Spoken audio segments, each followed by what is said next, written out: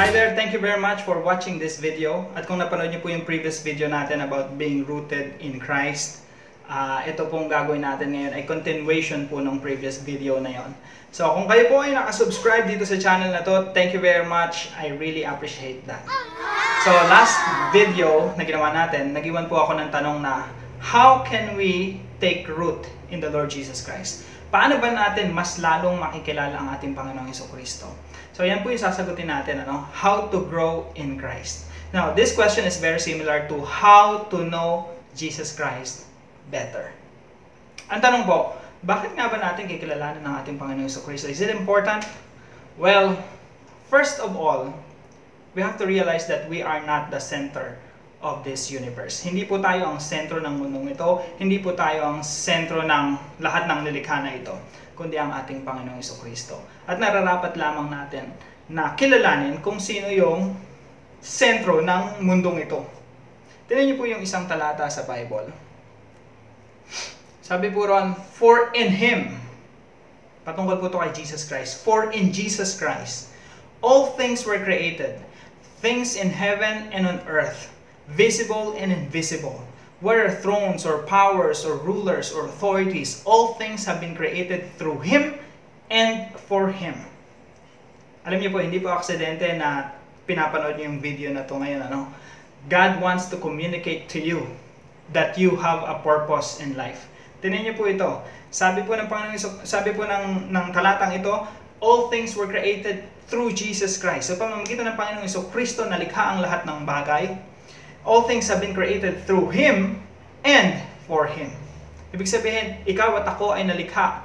We're here in this world because of the Lord Jesus Christ and we were made for Him. Tayo po ay may purpose, may layunin. We're here alive in this world for a reason. At yung reason po na yun ay para sa Panginoong Jesucristo. Para po mamuhay para sa Kanya. Para tuparin kung ano yung pinapagawa ng Panginoong Jesucristo. Para sundan yung magandang plano ng Panginoong Jesucristo sa ating buhay. So, kung ganito ang katotohanan na sinasabi ng Biblia, na we are living in a God-centered universe.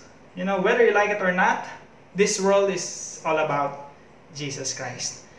And at sabi dito, you and I are here for a reason and for a purpose. Kung ganito po ang katotohanan na sinasabi ng Biblia, hindi po ba dapat nating kilalanin kung sino yung totoong sentro ng mundong ito, ng ating mga buhay? Alam niyo po, for the longest time, iniisip natin na tayo ang sentro ng mundo. Tayo ang sentro ng ating mga buhay. Every day, nangangarap tayo, it's about me, myself. It's all about anong gagawin ko, anong plano ko, we create our own purpose. Pero makikita natin sa Bible, no, we don't create our own purpose. We discover our purpose. And our purpose is for the Lord Jesus Christ. To worship Him, to serve Him. Yan po, meron po tayong layunin sa mundong ito. Kaya po, it is very important to know the Lord Jesus Christ because we were made for Him.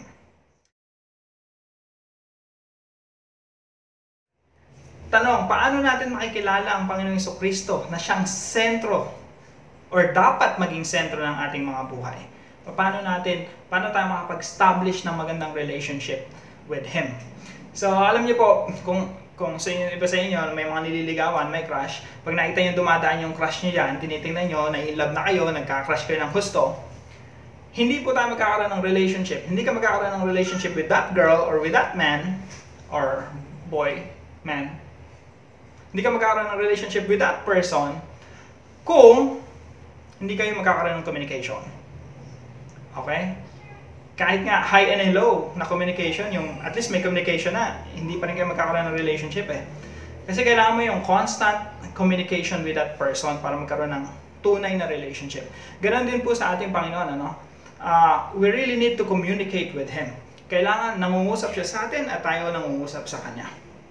So, para magkaroon tayo ng mas malalim na relasyon sa Panginoong Jesucristo, para lumago tayo sa ating pananampalataya sa Kanya, we really need to communicate. Communication. So, ano ang mga importanteng bagay? Let's be practical here. Ano mga importanteng bagay na kakailanganin natin para tayo ay lumago sa pagkakilala sa ating Panginoong Jesucristo? Number 1, kailangan po natin ng Bible. Yung Bible po, ito yung ginagamit ng Diyos para mangusap sa atin. So, kaya kinakailangan, binubuksan natin yung Bible at kinikilala natin kung sino yung Diyos na nagbigay sa atin nung Bible na yon, nung letter na yon. Think of a Bible as a love letter, na parang sinulatan ka ng Diyos ng love letter and He wants us to know who He is. So, ganun siya, no? And the next thing that you need to have is, simple lang. You can afford this with just 10 pesos. Kung may 10 piso ka, you can buy this. You need a ball pen. Pangatlong bagay na kailangan natin ng notebook. So, kung gusto mong mas makilala ang Panginoong Jesucristo, practically speaking, kailangan mo ng Bible, kailangan mo ng ball pen, kailangan mo ng notebook. So, anong gagawin natin sa Bible, ball pen, at notebook? Kung bago ka pa lang sa mananampalataya or you're not sure about your relationship with the Lord Jesus Christ, this is a very good start. Magkaroon ka ng Bible, ballpen, at notebook. We will discover who Jesus is. Anong gagawin natin dito sa Bible, ballpen, at notebook? Tayo po ay mag-aaral ng mag-devotion. So, ang gagawin po natin ay magkakaroon po tayo ng devotion. So, ano ba yung devotion? Yung first time narinig ko devotion, hindi ko maintindihan ano ba yung devotion. What do you mean by devotion? Paano may inuutos sa akin, mag-devotion daw ako. How can I do that? I don't even know what I don't even know what devotion is. So, sabi sa akin, yung devotion is just simply a quiet time. Yung magkakaroon ka ng quiet time. Yung tahimik ka lang. Magbabasa ka ng salita ng Diyos. Usually early in the morning, pagising mo, magkakaroon ka ng devotion or quiet time. Magbabasa ka ng salita ng Diyos. And yun din yung time na mananalangin ka. Basically, yung devotion ay maglalaan ka ng panahon na makikipag-communicate. That's the keyword. Makikipag-communicate ka sa ating Diyos, sa ating Panginoong Jesucristo. So, merong isang strategy na ituturo ko sa inyo kung paano mag-devotion. Marami kasing pamamaraan paano mag-devotion. Pwede kang magbasa ng Bible and that's it. Now, ituturo ko sa inyo kung ano yung isa sa pinaka-effective, or in my case, ito kasi yung pinaka-effective sa tingin ko, pinaka-simple na gawin. Ito yung tinatawag nating SOAPS. Ito yan, SOAPS. S-O-A-P-S. SOAPS. Think of it as sabon. Sabon. Pag nagsasabon ka araw-araw, naliligo ka, di ba? Nagsasabon ka, nalilinis ka. So, ikaw pag nagsasoap ka everyday, nalilinis ka rin spiritually as you come to know the Lord Jesus Christ. So, ano ibig sabihin ng SOAPS? Yung SOAPS, yung S niya, ang ibig sabihin niyan ay scripture. Yung O ay observation. Yung A ay application. Yung P ay prayer. Yung S ay share. Yung scripture, ito yung talata sa Bible na binasa mo. Yung observation ay ito yung naobserbahan mo. Yung nakita mo. Ano ba yung pangungusap ng Panginoon dito? Ano yung sinasabi rito sa talata na ito? Yung application naman ay paano mo ito isa sa buhay. Tapos yung prayer ay yung panalangin mo. Pwedeng itemize mo lang yung panalangin mo. Tapos yung S ay share. Kanino mo ibabahagi yung natutunan mo sa Diyos? Pwedeng sa mahal mo sa buhay, pwedeng sa kaibigan mo, etc. So, bibigyan ko ng sample kung paano gawin itong SOAP na pagde-devotion. Or SOAPS with S. So, let's say May 21, 2020. Ngayon mismo na ginawa itong video na to. May 21, 2020. So, gagawin mo, isusulat mo muna sa journal mo, sa diary mo, sa notebook mo, yung scripture. Let's say, binasa mo yung isang buong chapter ng John chapter 3. So, doon sa buong chapter na yon, merong nangusap talaga sa isang talata. Let's say, John chapter 3 verse 16. Nangusap sa iyo. So, yun yung ilagay mo sa scripture mo. Kasi yun nangusap sa iyo. Yun yung pangungusap sa iyo ng Diyos eh. So, sulat mo na sa scripture mo, John 3:16. Sabi ron, "For God so loved the world that He gave His one and only Son, that whoever believes in Him shall not perish, but have eternal life." Tapos, naobserbahan mo. Punta tayo sa observation. Based on that scripture, ano yung mga naobserbahan mo? Ganito pala. Base sa John 3:16, God loves the peoples of the world. Mahal pala ng Diyos yung mga tao sa mundo. To the point of sending His Son. That's your first observation. Second observation, nakita mo na, meron palang punishment. Meron palang, at the same time, meron palang eternal life. Meron palang kapahamakan. At meron din palang buhay na walang hanggan. Yung pangatlong observation mo, nakita mo rin sa verse na to, it is by believing in the Son of God that one can be saved. Sa pamamagitan lang pala ng Panginoong Kristo na anak ng Diyos, tayo ay maliligtas. So that's your observation. Next is application. Ano naman yung application? Paano mo isasabuhay yung nabasa mo sa Biblia? Hindi kasi pwedeng may natutunan ka lang tapos hindi mo isasabuhay. Walang mangyayari. So, your first application is this. Let's say, nakita mo na dapat pa lang manampalataya sa Panginoong Kristo. So, that's one. Your second application is, I will trust God's provision that I can only be saved through Jesus Christ. So, meron kang pangalawang application. Or, pwede mo rin isulat na, I will share this verse to my friend. Pwede yung application. So, marami kang pwedeng gawin dito sa SOAPS. Yung letter P, ito naman yung panalangin mo. Pwede mo i-itemize yung prayer mo o yung actual prayer mo, isulat mo na lang dyan. So, let's say, yung actual prayer mo ay ganito. Lord, Heavenly Father, thank you for all the blessings I've been receiving from you. You are always good and gracious. Thank you, Lord. Napakabuti mo. And my prayer request is, please grant me success today. This I pray in Jesus' name. Amen. So, meron ka ng prayer. So, meron kang scripture observation application. Nangungusap sa iyo yung Diyos noon. Ikaw naman, nangungusap ka rin sa Panginoon through prayer. Yung lastly, yung S, I share. Ito naman yung susulat mo kung kanino mo gustong i-share itong devotion mo. So, ganun lang kasimple yung SOAPS devotion. Pwede mo itong gawin sa lahat ng mga talatang mababasa mo. Kahit isang chapter mabasa mo, kahit isang verse lang, pwede mo i-apply itong SOAPS.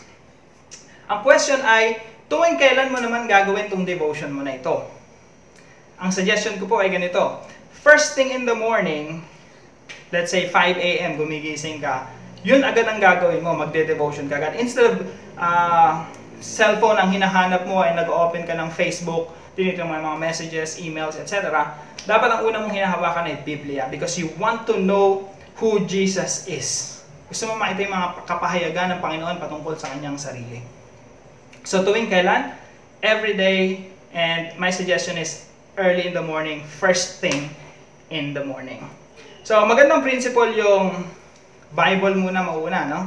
Bago ka kumain. Spiritual food muna, bago physical food. At maganda ring discipline, I'm not imposing this to you, pero sa akin, ito yung nakita ko na magandang principle, magandang discipline. Bago ka kumain ng physical food, spiritual food muna. Unahin mo muna yung salita ng Panginoon. Nabasahin mo. So, magandang, personal rule. What do you call that? Discipline. Yung no Bible, no food. Ibig sabihin, no devotion, no food. No spiritual food, no physical food. Hanggat hindi ka kumakain ng pagkain spiritual, hindi ka kain ng pagkain physical. Bakit? Kasi dito ipinapakita mo na importante talaga yung salita ng Diyos at importante na makilala mo kung sino talaga yung Diyos. Tingnan niyo yung sabi ni Jesus Christ nung tinutokso siya ni Satanas. Nung panahon na to, si Jesus Christ tinutokso ni Satanas na kumain ng tinapay. Kasi gutom na si Jesus Christ, nag-aayuno siya, nagfa-fasting siya. So sabi ni Satanas, ito, kainin mo, gawin mo tinapay itong batong to. Ito ang sagot ni Jesus Christ kay Satanas. Sabi niya, the scripture says, nakita niyo yung priority ni Jesus Christ over physical food? Spiritual food muna.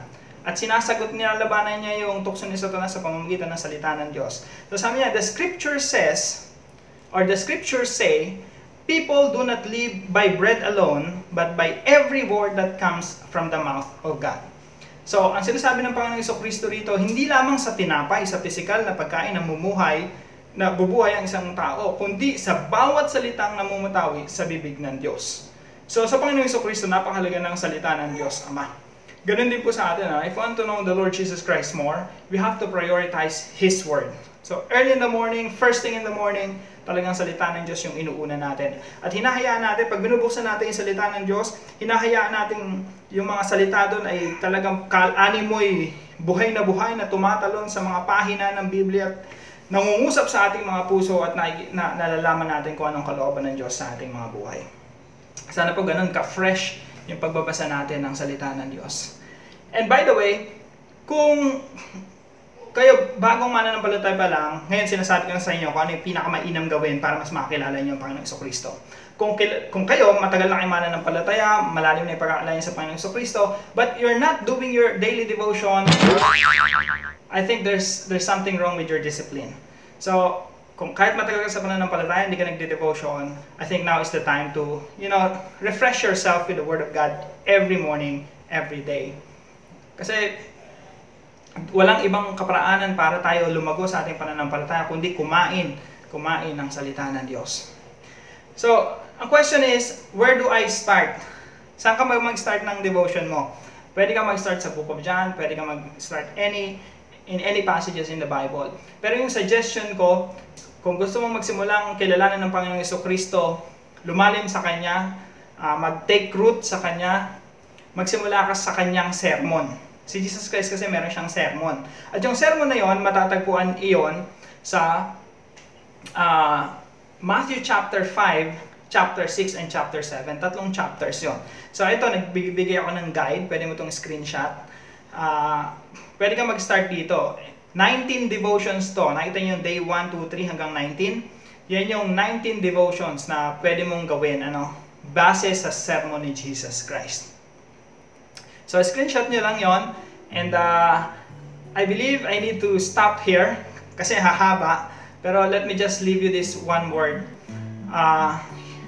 Communication. Communication.